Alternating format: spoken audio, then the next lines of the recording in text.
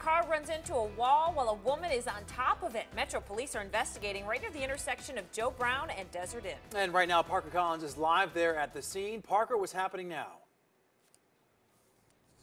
Police are saying that car was going this way along Joe Brown, and just seconds ago they towed it away. So now you can see the hole it left in that wall, all that debris, and even that box it kind of sideswiped on its way into that wall.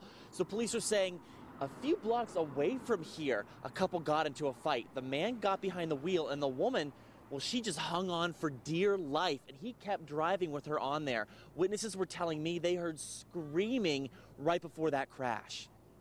Said she was hanging on the hood of a vehicle that hit the wall at a high rate of speed. I wouldn't think that she'd be alive.